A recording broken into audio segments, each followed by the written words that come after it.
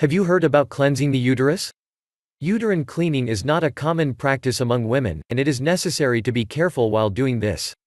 Despite the similarities that exist between us, with the same organ structure, etc., it is important to remember that our bodies are different, and therefore, everyone interacts differently with treatment. It does not differ when we talk about cleansing the uterus.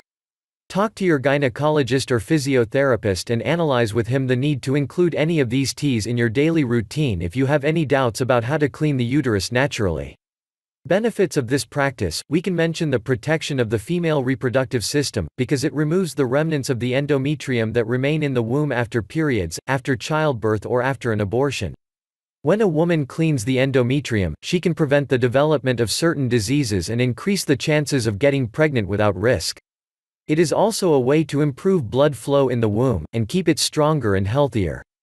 Here are 3 recipes for uterine cleansing tea: St. John's wort tea, which has many medicinal properties, including the ability to relax and smooth the muscular system around the contractions of the uterus period.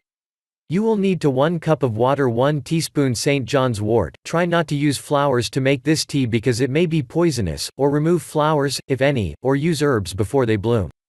Heat the water to a boil, then turn off the heat and add leaves, then cover it with a lid and wait for it to cool down a little. After that, filter and drink according to your doctor's recommendations, up to 3 cups a day. The second way: Damiana has been used for centuries to increase sexual desire.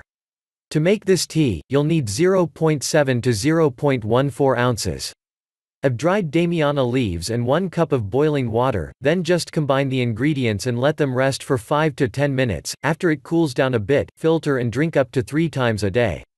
The third way: raspberry tea is well known among women, and it is a powerful homemade drug to reduce the effect. However, it can also be used after pregnancy to remove parts of the lining and other tissues that have not been completely discarded, causing the uterus to return to normal. We take 1 to 2 teaspoons of raspberry leaves and a cup of boiling water, then gather all the ingredients and let them rest for up to 10 minutes, then filter and wait until they cool a little, and drink 1 to 3 cups a day. Pregnant women should avoid consuming them, unless recommended by an obstetrician or therapist. This tea cleans the uterus and promotes uterine contractions to eliminate the endometrium. Pregnant women should not drink, and breastfeeding women should avoid eating them. Okay,